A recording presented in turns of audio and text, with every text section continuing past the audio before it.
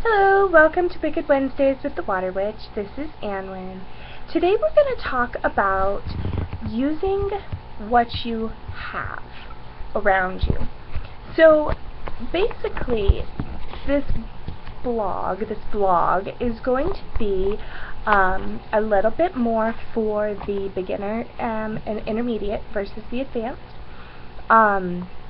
Definitely someone that doesn't have a large collection of things. This is who I'm gearing this towards. So here's the deal. Witches, that is us. We work with what we know. And this has been the way it has been in the past.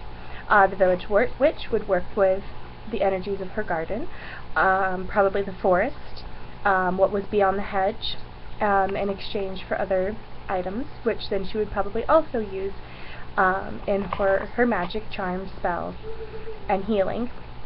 Raven Grimassi says that the witches are the plant people, and I really agree with this statement. I want to say, though, that this is not going to be true for everybody, because there are some people in high magic that are not plant people, and so this is not a blanket statement. It's a very truthful statement for me.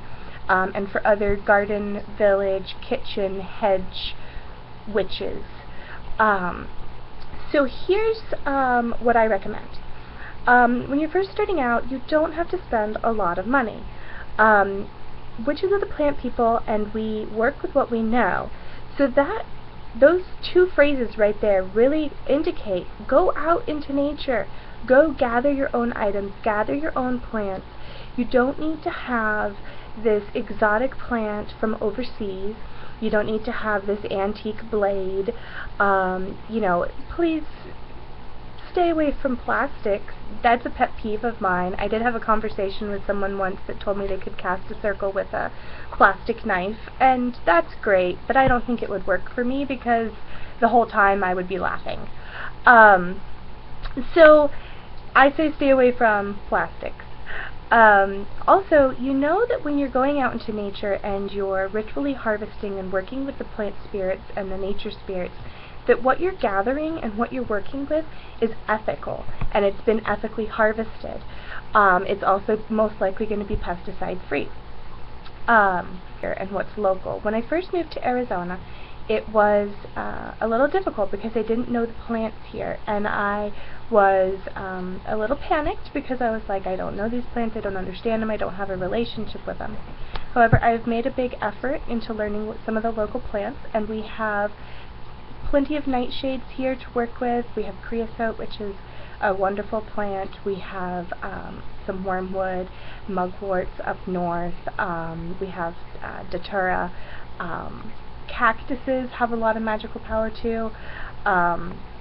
So lots of things that you can work with, even here in the desert.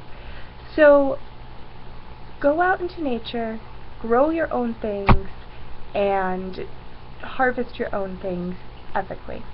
Now, so I started growing my roses years and years ago. I've always grown them, and there's no point, at least I believe, that there's no point in ordering roses to work with in magic, because the roses that I grow are going to be much more powerful. I've created a bond with all of my rose bushes. I've tended them, planted them, watered them, harvested them,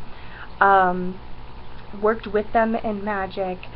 I've drank the petals in tea, and I've worked with these plants a lot. And so the magic that is going to come from, say, rose petals that I grew is going to be much stronger, at least in my opinion, than magic with roses that came in the mail. Now, there's nothing wrong with that. If you don't have access to nature, it's fine. What I like to do is, here's kind of my scale of how I acquire things. First, I look around. Whatever my need is, can it be fulfilled with things around me? If the answer is no, can it be fulfilled if I travel up north and gather from up there? And if the answer is yes, then of course I will make a trip up north. If not, then what I do is I look around for local witches or friends in other states that can do an exchange. And I know that, especially if they're friends, that the items will be gathered and harvested ethically. Now, if that's not available for me either, then what I'll do is I'll go over to Etsy and I'll look on Etsy for other artisan witches that I am not familiar with that have also been ritually harvesting their items. And if that's not the case, then there are companies out there like Mountain Rose Herbs that you can order from, and you can know that they're fair trade, they're organic, etc. So I'm a collector, and so I really want to encourage you to pick up the rock that calls to you on the side of the street, or the feather, or the weird thing that you found that you just kind of had to have. Because what happens is, after a while, you have quite a large collection. And if you're a plant people, or a nature people, or a magpie, and you like to go around collecting things, then you may find that you have enough to start divination by bone or magpie readings. You may find that, like I just discovered the other day, that I had collected enough feathers that were blue in color over the years to make a healing smudge fan. And just for the record here, they were all, of course, ethically gathered, and they're all, of course, natural. They're not dyed. So they are some exotic birds. And then work with what's in your yard.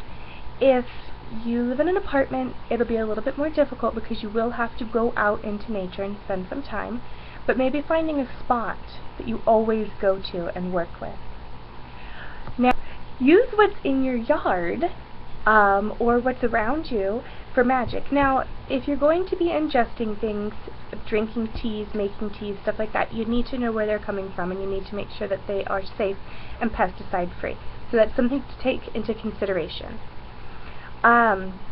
So collect, gather, and use nature in your magic. It's very, very powerful.